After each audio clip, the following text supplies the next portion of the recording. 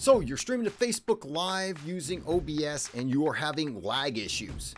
Well, we're going to solve that problem, so stay tuned. This video is for you. Hi, I'm Walt with Live Streaming Tech, and today's video we're going to talk about probably the most requested or the most commented issue on our YouTube channel here, and that is issues when it comes to lag.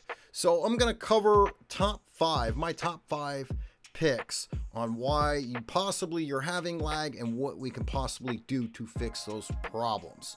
So let's jump right into this. Tip number one, don't use Wi-Fi. I don't know how many videos or how many times I have to say that, because people drop those comments and then they're like, I'm having lag or I'm having horrible pixelation. What's going on? And 9 times out of 10, it's because they're using Wi-Fi. If you absolutely have to use Wi-Fi, I understand, but you have to take into consideration that that's not going to be the highest quality. That's not the optimal when it comes to live streaming. I can understand if you're at like a convention center and you're wanting to go live directly from the convention center, you have no means of plugging into the Ethernet there, then by all means use Wi-Fi, but just don't expect the optimal when it comes to that. If you're now, say, at home, it doesn't matter whether you have a $1,000 freaking Wi-Fi setup. It doesn't matter. You can literally put that PC right next to that Wi-Fi and still have issues. So my thing is I recommend, it doesn't matter whether it's a 50-foot Ethernet cable or just a 6-foot, you need to plug directly in. And that is going to most of the time solve that problem. Tip number two, we're going to go into the display settings, or the settings for OBS. So that's the first thing we're going to hit. We're going to look at the display. So just because you can stream at 1080p because you're using a 1080p monitor or a 4K monitor, it doesn't matter. It doesn't necessarily mean you should output at 1080p. So my thing is I suggest usually after you've directly plugged in and you're still having lag issues, drop that output scaled resolution down to 720p. Now I know a lot of you are probably thinking that isn't going to make a big, huge difference, but when it comes to Facebook Live, and including if you're not leveled up, you should be hitting 720p anyways on that output. If you're leveled up, yes, you do have permission then to run at 1080p on your output, but that doesn't necessarily mean you should. So the thing is definitely make sure that you are playing around with that. And when I talk about changing these different settings, let's do one thing at a time. So say for instance you were streaming off of the Wi-Fi and you plugged in, don't go changing anything else yet. Go ahead and see if that solves the solution. Then let's go ahead and play with the output. Change one thing at a time and see if that it corrects the issue, because if we do 5 things at one time, we don't know which is going to correct it, which is going to make it worse. So when going through these 5 different tips, do one at a time. Tip number 3 is the output. Okay, so what I want you to look at is when it comes to streaming, we want to look at the encoder. If you have a dedicated graphics card, a dedicated GPU that is not tied in with the motherboard, in other words, you're plugging your monitors into a graphics card on the back of your PC and it is not tied into the motherboard, then most likely you'll be able to use, and especially it has to be an NVIDIA card. I should have made that clear.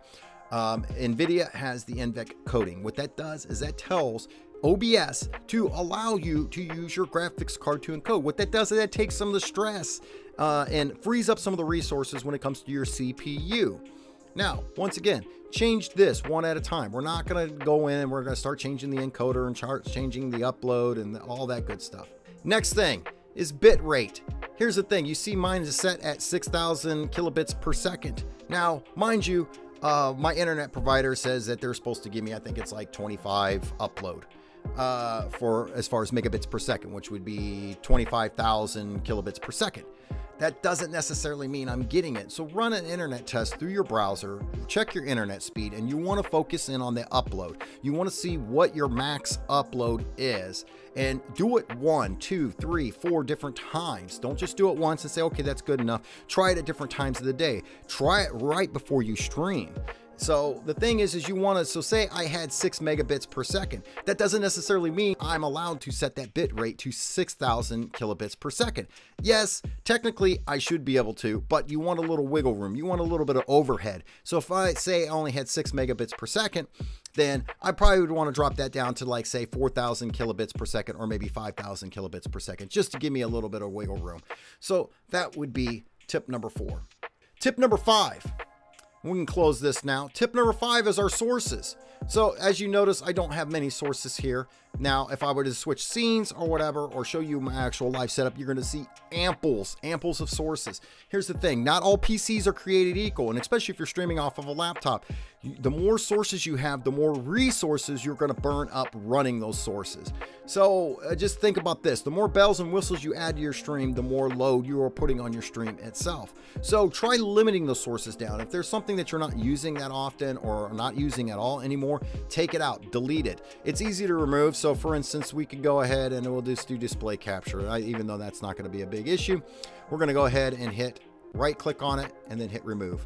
Let's get rid of it. So go through, check your sources. Once again, this is a one thing at a time. Try messing around with it, see if it fixes it, see if it doesn't fix it. Now, bonus tip for you. Yes, I like throwing out a bonus tip, even though I gave you top 5 tips or whatever on reducing lag when it comes to using OBS to stream with. The other thing is content. Realize your content that you are streaming. So once again, this kind of ties in with your hardware that you're using. For instance, if you're using a laptop that has like an i5 and non-dedicated graphics card, in other words, the GPU is built into the motherboard, don't expect to sit there and stream Fortnite with the graphics cranked and you're running off of Wi-Fi. You got 10 million sources. Obviously, that isn't going to work. Now, however, if it's just a talking head video, like say, for instance, you're doing reactionary videos or you're doing interviews or you're giving some sort of informative type stream, then yes, you're not going to necessarily have to worry about that, because really all you're worried about then is just your audio and your actual video. You're not running a bunch of other things in the background other than maybe your alerts and maybe a couple of slides here and there and an overlay. But other than that, do one thing at a time. Also, what you need to do is you need to check out this other video right here where I talk about other Facebook Live stuff that you might get some tips and tricks when it comes to getting that lag issue fixed. And these lag issues will work with, say, Twitch, YouTube, and Facebook all together. Also, you can check out this video right here, which YouTube recommends. And until then, I will see you soon.